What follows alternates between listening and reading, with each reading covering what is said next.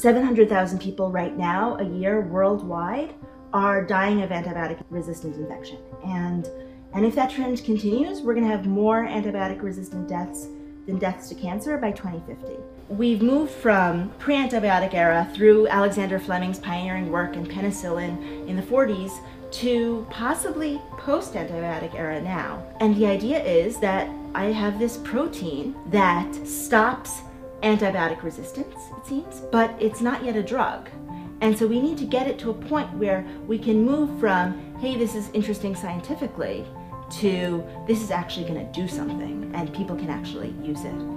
I do protein design, and protein design is right at that interface where, on the one hand, we're really trying to understand scientifically protein-protein interactions and to make new ones or to use the ones that we already have.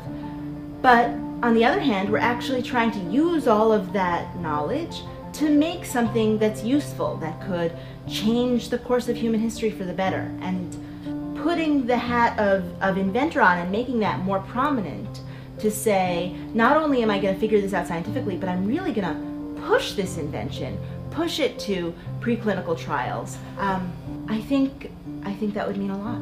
Innovation is how we stay ahead of bacteria.